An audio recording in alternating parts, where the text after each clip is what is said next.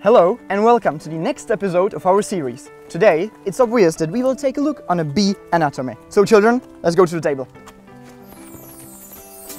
Here we have a huge plastic bee and I have got some questions for you. So, Annie, where are the wings? Here. Good. And Alice, where is the brain? Here. Great. This learning model is nice, but it's not that much fun for small children. Therefore, the best way is to transform it into a game where they move around. And together, we will show you such a game. What we will need is an image of a bee, which we place on the ground, and then small pictures of a bee body parts that we leave around as well. The task for the children is to allocate correct images to the places where they belong. So, come on guys!